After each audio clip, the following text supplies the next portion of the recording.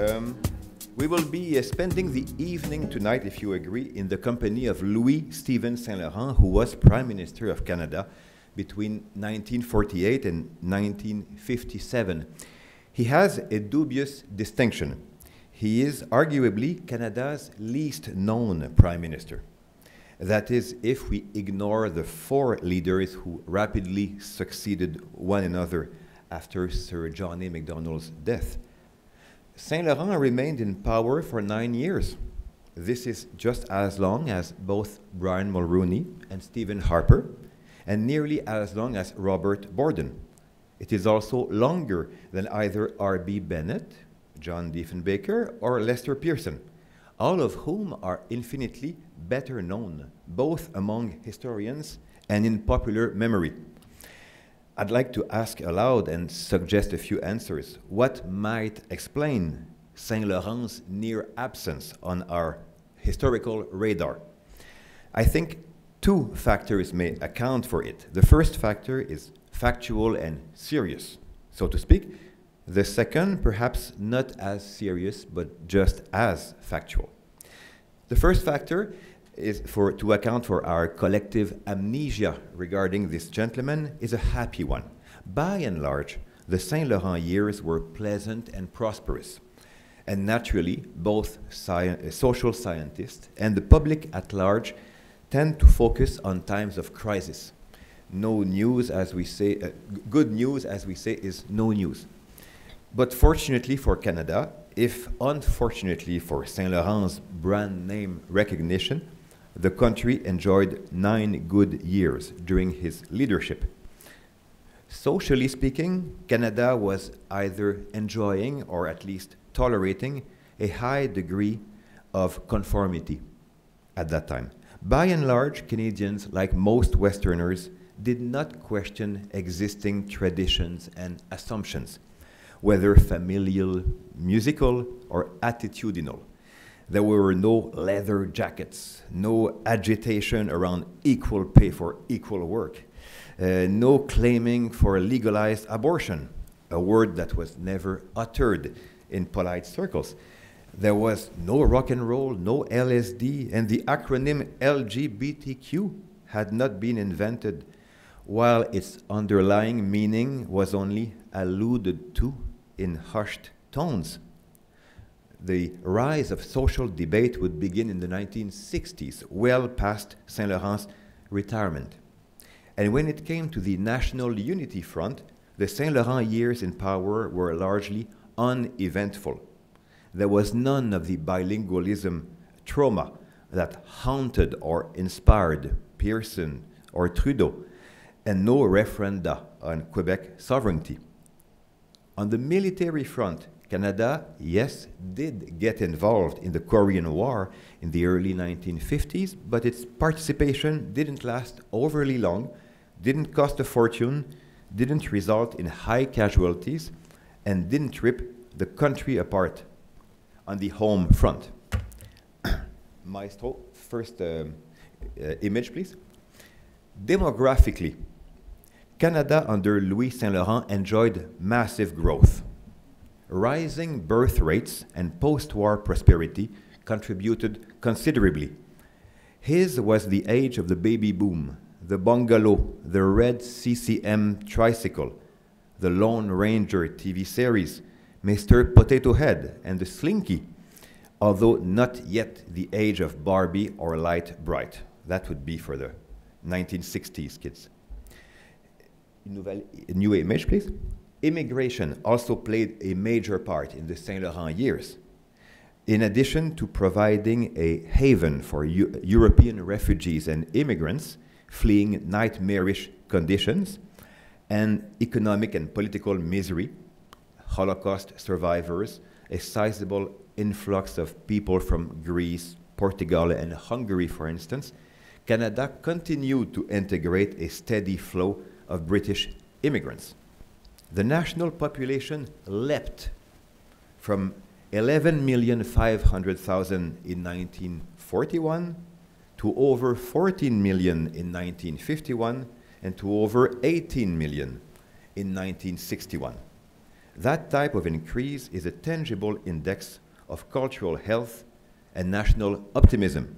Oh, I just realized I have the magic object, so I guess I will try to. We will do, otherwise I will rely on Mr. Dance for technological prowess.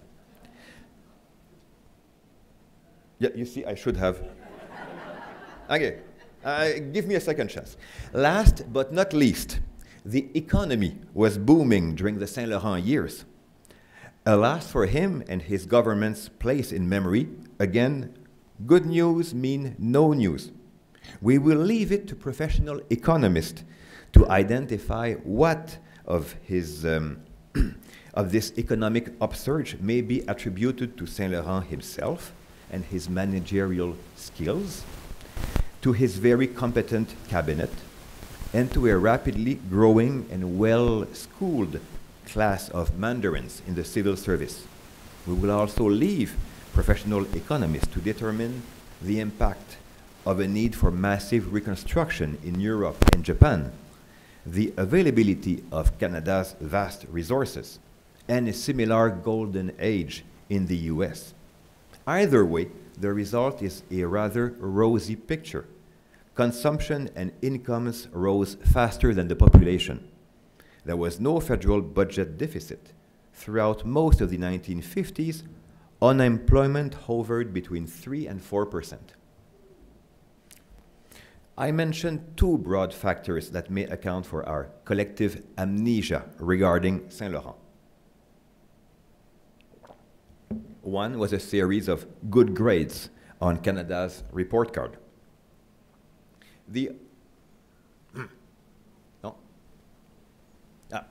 The other factor, well, is that the Prime Minister was remarkably unremarkable as a person. In fact, he embodied the adjective boring.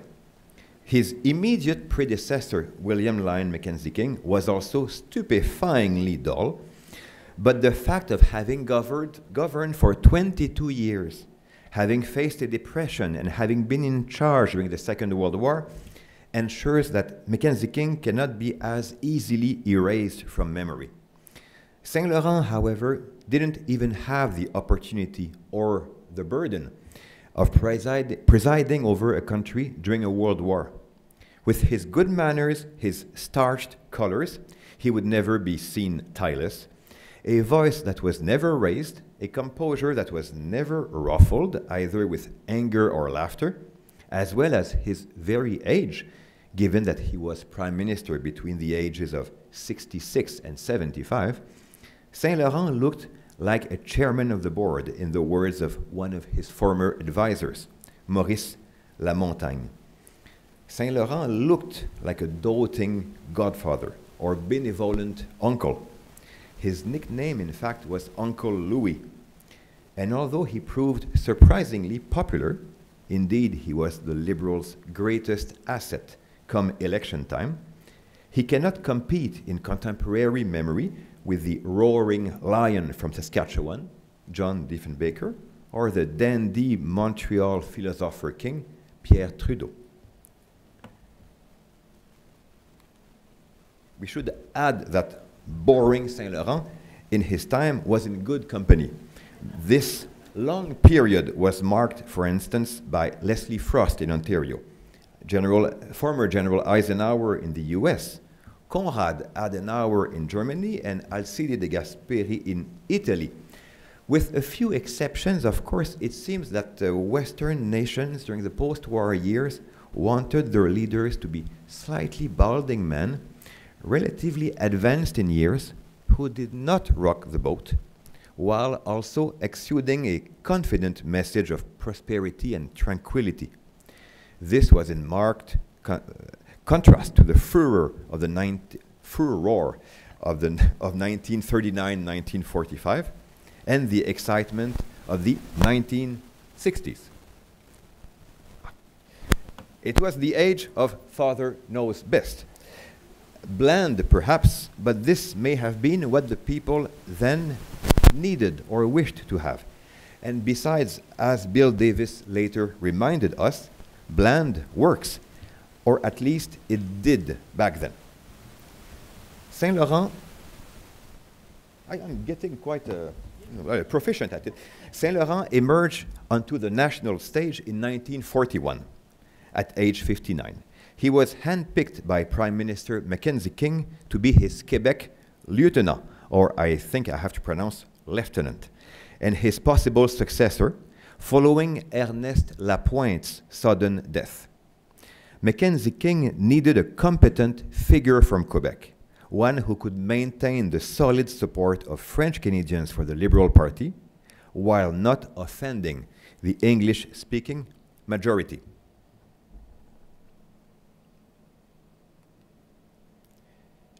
Prime Minister King had few options among his existing Quebec ministers.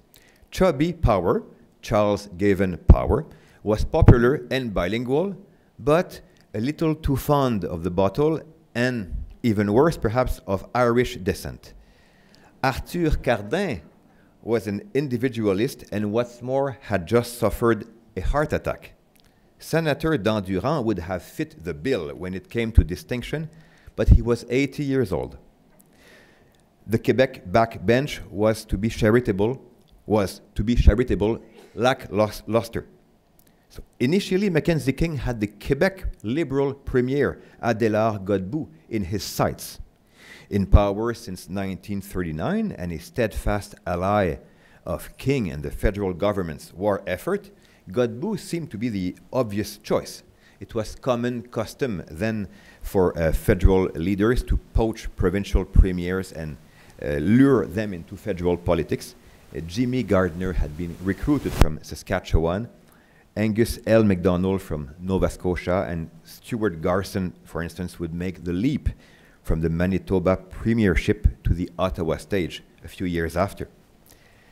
Initially tempted, Godbout demurred, arguing that his departure from Quebec City would weaken the party, his party, which faced a very strong opponent at home in the person of Maurice Duplessis, leader of the Union Nationale.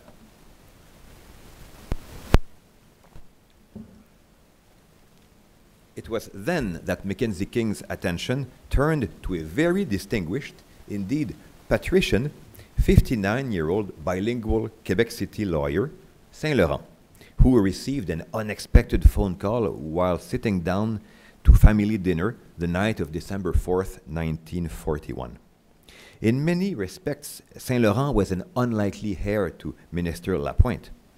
Born in 1882, he had spent most of his career as a corporate lawyer, acting on behalf of large pulp and paper firms. He had never been closely involved in politics, except obliquely as a lawyer, chosen both by the Quebec and successive federal governments. His career path then bears no resemblance to that of so many past and future prime ministers who seem to have started climbing the political ladder in their teenage years, stubbornly working at it until they reached the top rung. I'm thinking of MacDonald, Laurier, or closer to our time, Diefenbaker, Mulrooney, Chrétien, all political animals from a tender age. Not so for Saint Laurent, and that's one key to understanding his personality and his political style. Until he was nearly 60, he hadn't needed politics to make his life complete. Nor did he have a material need to engage in politics. He had achieved enviable success without it. When the fateful phone call came, Saint Laurent was already, in 1941, earning $50,000 a year, a princely sum at the time, and had a private chauffeur as well as a maid and a cook. He and his family vacationed in Europe almost every year. It was certainly not the $12,000 annual salary of a minister that lured him into politics, but an old-fashioned sense of duty. In December 1941, he wasn't seeking anything. The telephone just rang. In other respects, one can argue that the choice of Saint Laurent was a stroke of genius for Mackenzie King. For one thing, precisely because Saint Laurent did not carry the lifelong baggage of political involvement, he was seen as a clean man, a new man, rather than a battle-scarred politico with IOUs here and there and surely a few skeletons hidden. For another, if Nanos Research, the polling firm, had existed in 1941, they would have seen Saint Laurent as a dream asset when it came to political marketing for the Liberal Party. Not only was he a successful lawyer, generating and oozing an aura of competence, he was also seen as a French Canadian. After all, what could be more French than a surname such as Saint Laurent? On his father's side, he was 8th generation French Canadian. His ancestor had settled in New France in 1660. The first two considerations, competence and pure laine, would ensure that French Canadians would be proud to rally en masse behind one of their own. And yet, Saint Laurent also embodied Canadian bilingualism, since his middle name was Stephen, courtesy of his mother, Mary Ann Broderick, a school mistress of Irish Catholic lineage, who had immigrated from County Galway in 1847. She never spoke French and forbade her children to speak French to her. In addition, Saint Laurent's birthplace was Compton, in the Eastern Townships, a microcosm of Canada in its demographic mix, religious, linguistic, and so on. Saint Laurent's professional associates and clients also tended more often than not to be Anglophone, and he had never shown sympathy for any variety of French-Canadian nationalism, whether that of Henri Bourassa, Lionel Groulx, or Maurice Duplessis. That is, I argue, another key to understanding Saint Laurent, his innate, embedded, substantive bilingualism. For him, constant immersion and jockeying between the two languages were neither a handicap nor a political stance, not something to fight for or to claim or to proclaim. For him, it was all spontaneous and natural. Since he, in his family, schooling, and personal life, embodied such ethnic and linguistic harmony, why wasn't this the case across the country? Throughout his political career, Saint Laurent was given to many statements praising Canadians for their happy linguistic coexistence. He also proved to do anything concrete or, heaven forbid, coercive to ensure that such desirable coexistence was in fact made feasible through legal or administrative reforms. It is thus one of the ironies of the Saint Laurent years that this half-French-Canadian Prime Minister accomplished almost nothing to advance the effective use or protection of the French language. That would come immediately afterwards with the solidly unilingual Diefenbaker and Pearson. Such is the man Mackenzie King called to his side in late 1941. Saint Laurent was sworn in as Justice Minister and immediately started to fill Lapointe's role as the Prime Minister's eyes and ears in Quebec.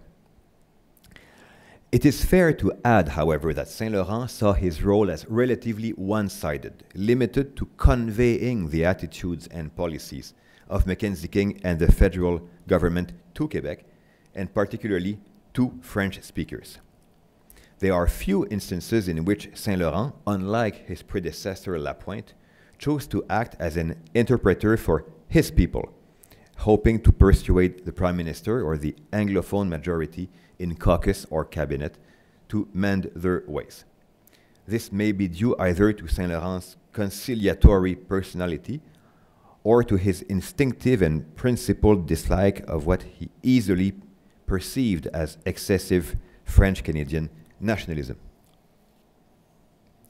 Appropriately, Saint Laurent gained a seat in the Commons in early 1942 in the riding of Quebec East, succeeding the late Ernest Lapointe. The riding had been Lapointe's since 1919 and had previously been represented by Wilfrid Laurier for 42 years, a safe liberal bastion if there ever was one.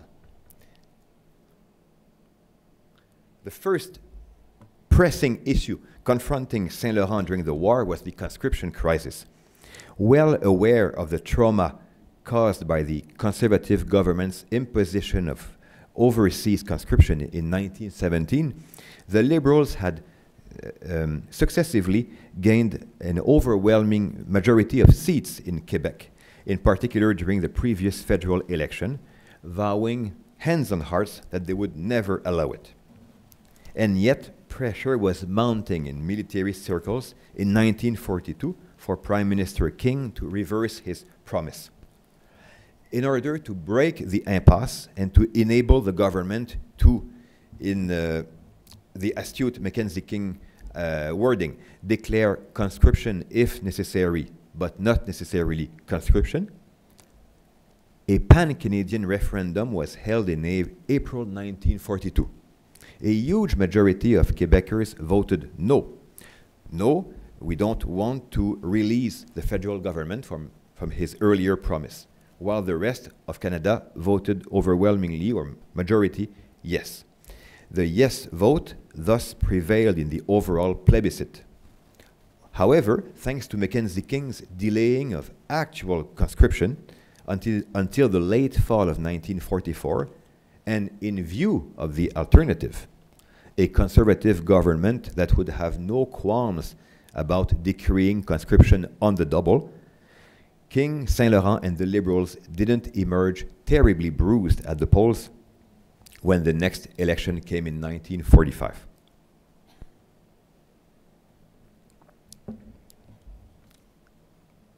New life, post-war life. Soon after the war, Mackenzie King transferred Saint Laurent to the position of Secretary of State for External Affairs. With a certain Lester B. Pearson as his deputy minister, Saint Laurent inaugurated what has been called the golden age of Canadian diplomacy. He shared his leader's resolute commitment to Canadian autonomy on the world stage, particularly vis-à-vis Britain. We must add that Saint Laurent was exceptionally well served by the circumstances.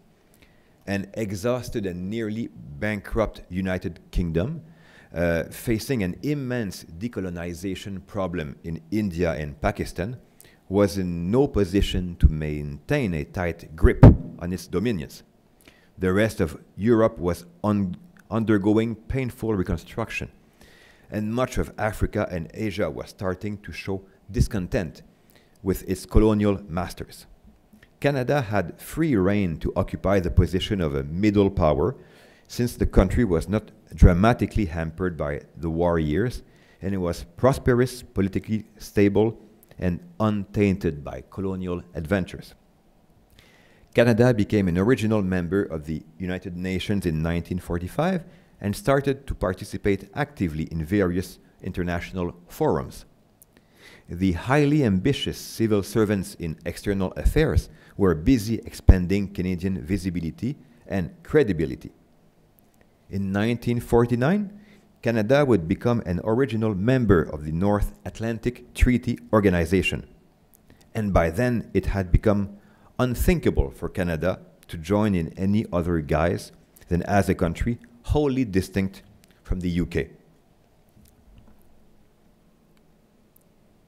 Mackenzie King finally agreed to resign in 1948. His protégé, Louis Saint Laurent, was chosen decisively with 69% of support on the first ballot at the Liberal Leadership Convention held at the Ottawa Coliseum in August. And so it happened that the Quebec City lawyer who had reluctantly agreed to join the cabinet in 1941, just for a year or two, he had insisted, out of patriotic duty, had been so enchanted by the siren song of politics that he found himself Prime Minister at age 66. He would remain in office for 9 years, winning back-to-back majorities in 1949 and 1953, but losing to the Progressive Conservatives in 1957. Saint Laurent would resign as Liberal leader in early 1958 to be succeeded by Pearson. This indefatigable man then returned to his law practice, dying in 1973 at the venerable age of 91. How can his more than 3,000 days in power be summarized? Then the historian has to make a selection. Behind the ebb and flow of all of the files with which Saint Laurent dealt, I think that his tenure as Prime Minister reflects two key considerations: Canadian political affirmation and Canadian infrastructure projects. Of course, there are other legacies we might look at, but to avoid taxing your patience, I have chosen not to elaborate on such achievements as his government's territorial completion of Confederation, when Newfoundland was welcomed as Canada's 10th province, or the mitigation of regional inequities through the adoption of transfer payments to have-not provinces, or advances in our social safety net. Think universal old age pensions in 1951 and hospital insurance later on. In a more full-featured presentation, these and more would certainly deserve to be covered. However, to return to our two key categories by Canadian political affirmation, I mean continuation of the long-haul process initiated by Laurier and Borden, but accelerated by Mackenzie King, to loosen the ties between Canada and the mother country. Saint Laurent was not a rabid Brit baiter. He just thought that the days foretold prophetically by Laurier had come, that the time for colonial subservience had expired, and that two world wars, economic growth, and Canada's own internal evolution had amply shown that the country could walk on its own two legs. In addition to joining the UN and NATO as a wholly independent country, Canada developed a closer relationship with the United States, militarily, diplomatically, and of course, economically. Canada's involvement in the Korean War between 1950 and 1953 was wholly independent from Britain and was based strictly on voluntary enlistment. There was no question of Saint Laurent having to awaken the conscription werewolf. In 1952,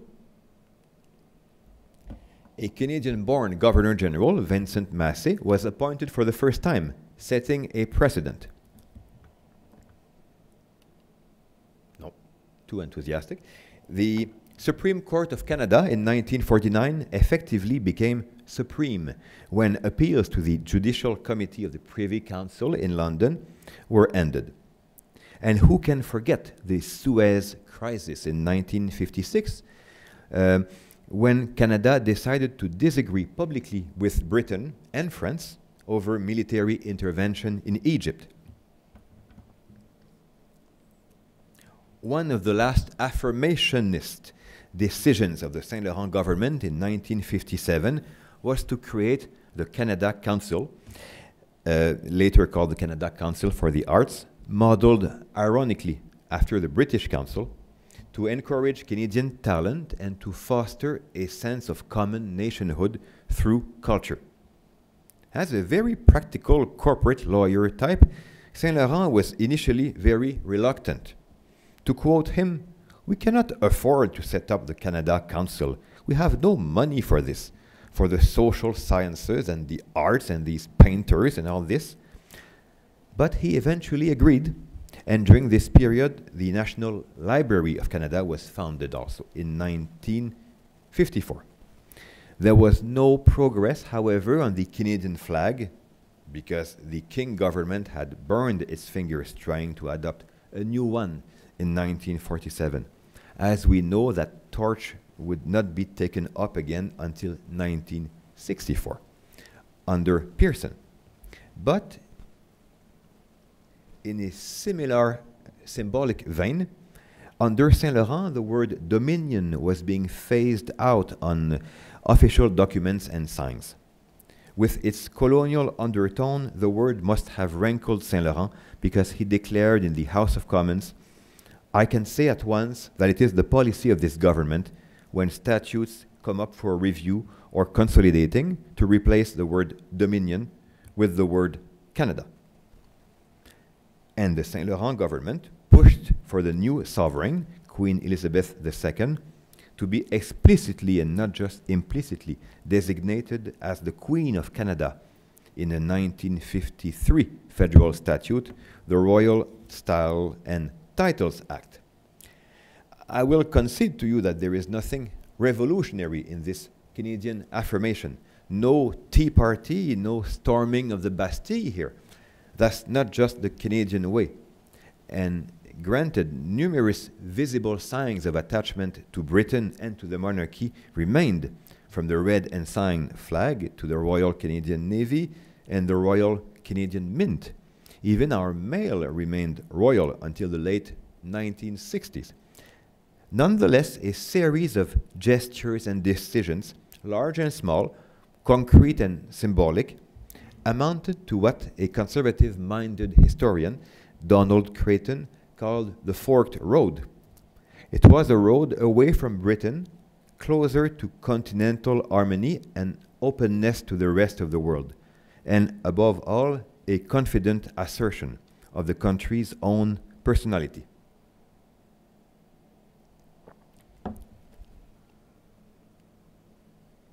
The aptly named St. Lawrence Seaway. The second broad category for which Prime Minister Saint Laurent deserves to be remembered is the building of various Canadian structural projects that benefited both the economy and a sense of common nationhood. In a sense, these were the continuation and completion of the railway and post office grids that had begun some 50 years earlier. The St. Lawrence Seaway is the first of these I'd like to mention. I'll mention 4, and then you'll be relieved. A 5-year massive construction project launched in 1954, costing $470 million. That is over $4 billion in today's dollars, enabling ocean-going vessels to sail past Montreal and into the heart of the continent. CBC Television and its French counterpart, Radio-Canada, were another such project. The CBC radio network had existed since 1936, I think, but public television was born in September 1952. Within 3 years, the CBC Radio-Canada network covered 2/3 of the Canadian population, serving as a link between various regions and as a counterpart to American public channels. It helped affirm and develop a distinctive Canadian voice on the airwaves of information, culture, and entertainment.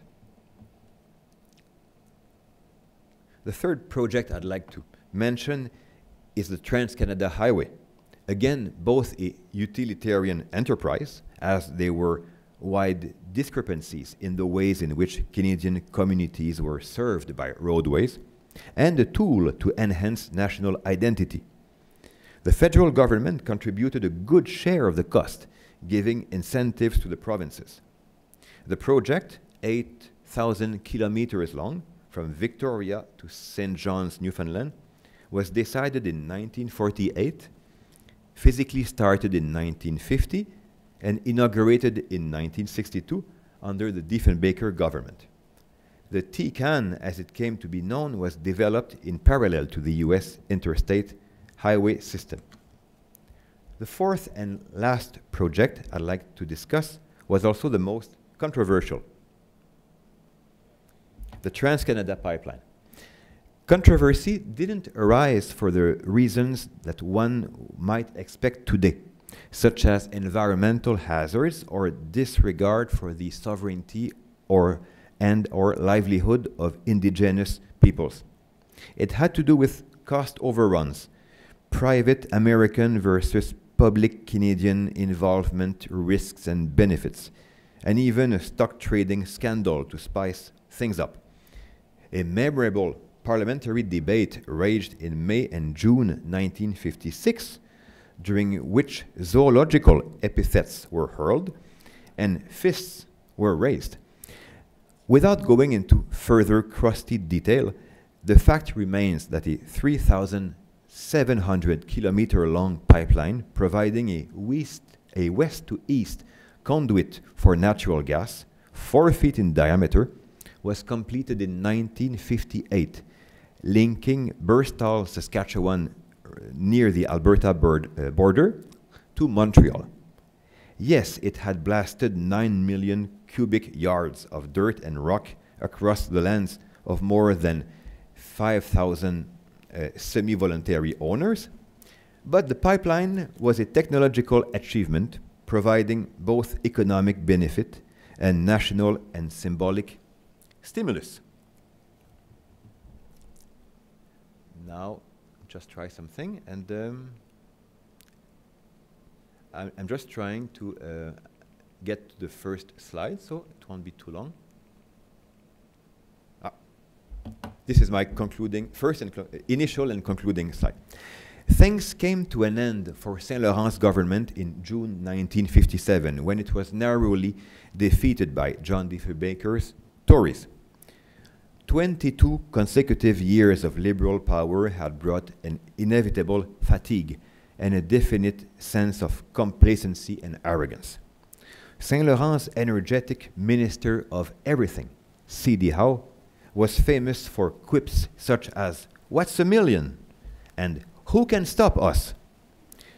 Many of Saint Laurent's ministers were no longer spring chickens. Howe, for instance, and Jimmy Gardner were from the crop of 1935, and few had novel ideas. The leader himself had memory lapses and frequent bouts of, let's say, absent-mindedness. It was surely time for the country to turn the page. 60 years later, however, it may be time for us collectively to do better at remembering Saint Laurent the man, as well as his years in politics and his legacy.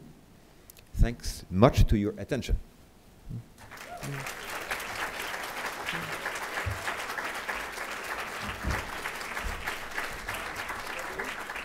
Merci. Vous voulez être ici? Okay, very good. Do you give instructions and orders?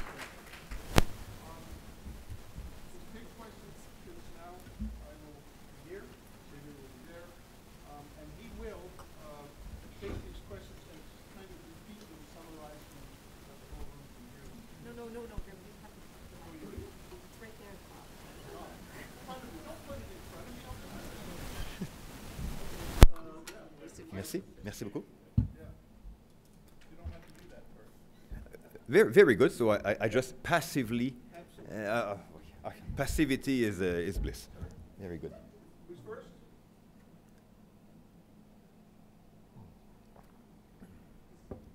No, it's a deep question, but did Saint Laurent and Duplessis know each other, like socially or anything like that? Oh yes, and they disliked one another thoroughly and cordially.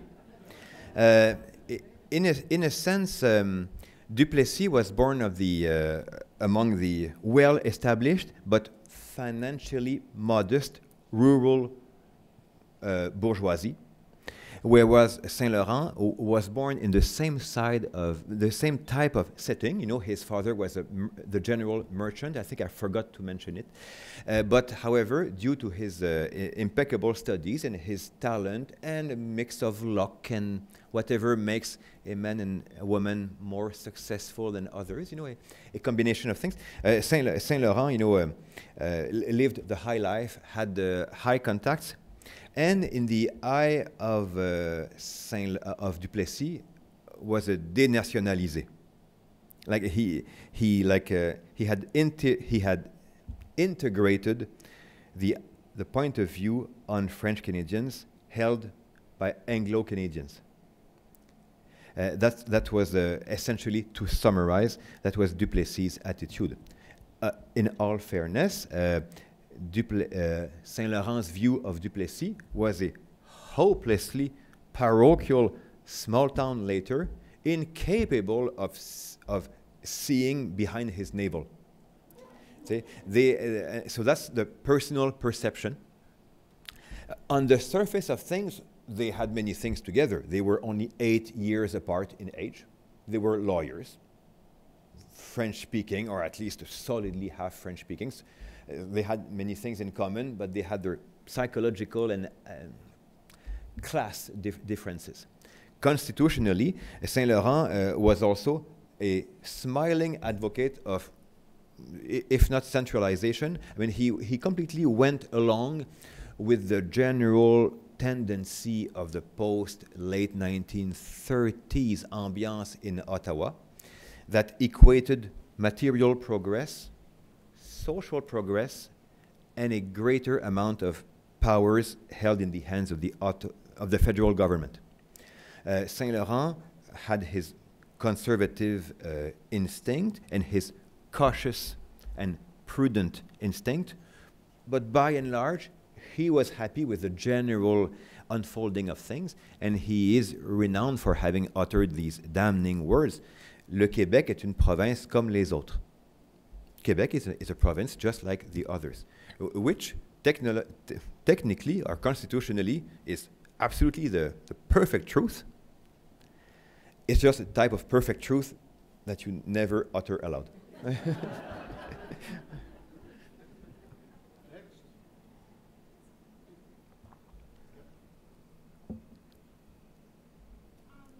I've never seen a picture of the Trans-Canada like that going all across the country, and I was wondering if you had any insights about why, what was the push, the political reason for doing the Trans-Canada then? Was it, it sort of ends and then goes in through Newfoundland, which I'd never really, was part of it to bring Newfoundland in, or why then, why the Trans-Canada then?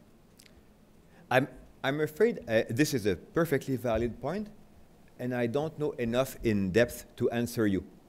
I have a superficial knowledge of the transportation issue, so I would be afraid to mislead or offer plausible but not necessarily accurate answers. So I'll note your question, and if I am wise, I will research it, and one of these days I'll know the answer. I'm afraid. Wait. On that point, I was reading the Louis Saint Laurent book this afternoon in the car from Southern Ontario, and I was really struck by the Trans-Canada point, because it said before the Trans-Canada you couldn't cross the country in Canada. You had to go through the states in both BC and Ontario, and in Newfoundland you didn't have. So this is the superficial answer. I'll take it on. No, but I heartily nod. But it was, I just was so taken with that fact. I am a Western Canadian, so it was just really amazing for me to discover that. I think in Newfoundland as well, there was a large part of the province without roads across it. Yeah. A really good little book.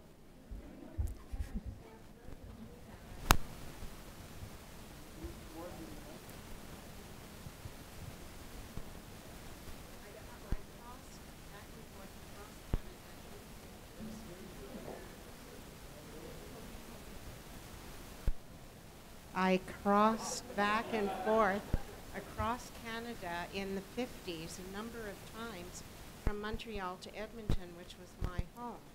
And every time we had to go south into the States at Sault Ste. Marie, and then we crossed because we did not have sufficient east-west roads that would go completely across the provinces. You could go across for maybe 100 miles, then you'd have to turn north, and then you'd have to go north for maybe 40, and then you'd have to turn west again and go for another, and that was the way the roads were in Canada. So it was obvious that we needed to have a roadway that went right across. And actually on my last journey home, we ran into a 12-foot chain link fence just at the Ontario border, and we could not go through because the official opening of that stretch of the Trans-Canada was the following day. Oh. And there was a conference in the closest town and not a bed to be had, so 5 of us overnighted in our car until the following morning so that we could be the first on that section. And they were actually still blasting here and there.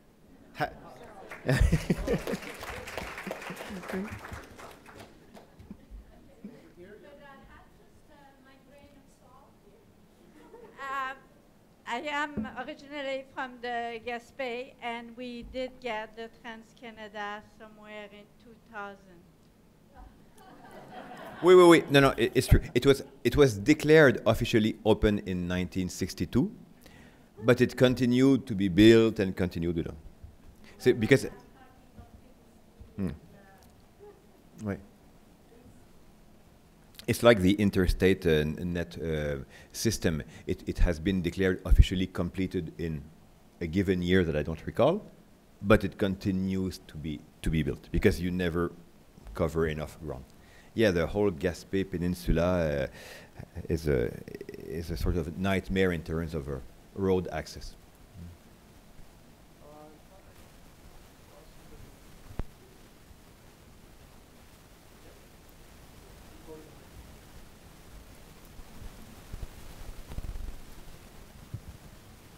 I just have a question related to, you mentioned Creighton's metaphor of the forked road, and Saint Laurent's tendency to continue to move away from Britain to the economy of Canada. I'm wondering if you have any knowledge of his attitude, or did he have one towards the possibility of greater integration with the United States? Have an attitude, office, because it was also, I think, the period of the Massey report on Canadian culture, and I'm just wondering, are there any events or incidents a little later on? Of course, there was the whole incident, Diefenbaker-Pearson and the arming of, or taking nuclear arms onto Canadian territory. But did Saint Laurent have any attitude that we know of towards the United States? From my knowledge of the event of the years, and I know that my friend Greg Donaghy is in the audience, and if I am incomplete or inaccurate, I count on him to complete. From my understanding of Saint Laurent, he was content with the new balance that had been achieved post 1945. The loosening of ties with Britain and the simultaneous closing of ties or rapprochement with the US, economically and militarily, I think did not need to be pushed any further. They were, I think, a convenient balance, a new balance for him.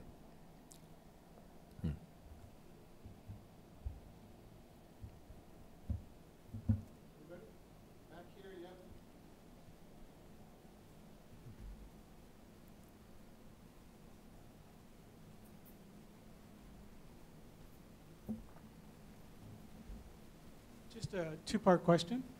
Did Saint Laurent have any connection with the Arctic? And secondly, do you know why an icebreaker was named after him and not after any of the other prime ministers? To the best of my knowledge, he did not pay any attention to the Arctic. If I am wrong, I will.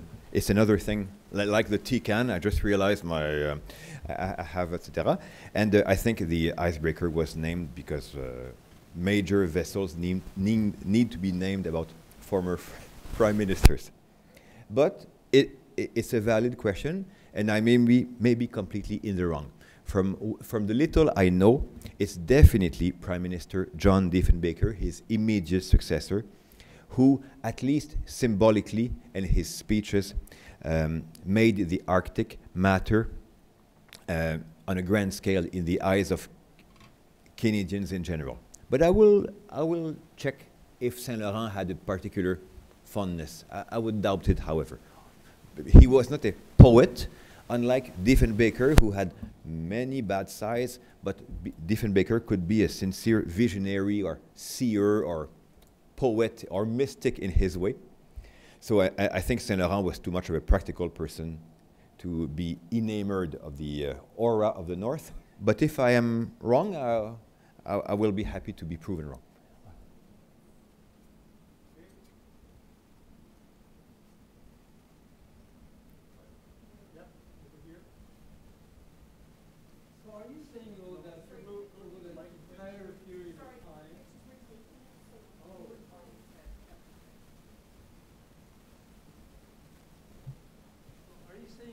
that entire period of his reign that there was no scandal, no juicy bits, nothing the equivalent of Gerda Munsinger, and is that when we got the reputation that Canada was such a boring country? This is unfortunate, but this is the very sorry result of a ambitious, relatively young, talented group of civil service mandarins who are sincerely imbued with social welfare and are not yet stuck in their rut, plus an extremely experienced cadre of ministers. They are probably the most competent cabinet ministers that have ever been assembled around a table, with a mixture of the gray-haired, solid workhorses and some young and ambitious colts like Jimmy Sinclair, Justin Trudeau's grandfather, Jean Lesage, a few others, and Saint Laurent himself, who, as I have argued, did not need politics neither for financial fulfillment or questions of prestige. Really thought, well, he came to like it because he liked to run things, but he essentially ran things as he saw fit, and he was not animated by the fighting and calculating instinct of so many partisan minds. Add to this favorable economic circumstances, not entirely due to not entirely to be credited to Saint Laurent himself, but there was a Europe and a Japan to rebuild from scratch after 1945. And hey, we had the timber, and we had the wheat, and we have the nickel. And so, by and large, of course, there were questionable transactions, etc. But like, for instance, in terms of behavior among the parliamentary wings, nothing of the disgrace that occurred in the Pearson mandate or in the first years of the Mulroney mandate, for instance. And in terms of women and all that, no. Look for Britain at the same period. And in Canada, we had our thing.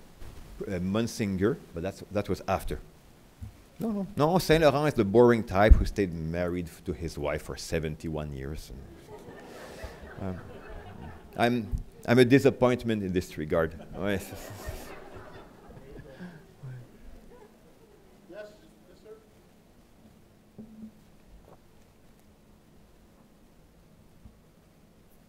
Were there any severe divisions at all between cabinet ministers in Saint Laurent's cabinet? And if so, how did he handle that? Divisions between ministers? Or ministers in Saint Laurent? Divisions in the cabinet. Saint Laurent had a natural aura that came from his age, from his style and personality, and from the fact that he worked extremely long hours, and he did not have to show or boast to make it known, and he came to the table very well prepared. Usually as well prepared as any of his ministers. So he had a certain aura. It was said that often when most of the time when he entered the room, any room, his ministers would spontaneously rise, as they no longer do today. I don't have time to discuss particular interaction with dissenting ministers, and definitely there were a few, because they were the more social and principle-oriented, like Claxton and Martin, and the more down-to-earth and some of the old-fashioned, politicos and etc. with an inferior ratio of idealism.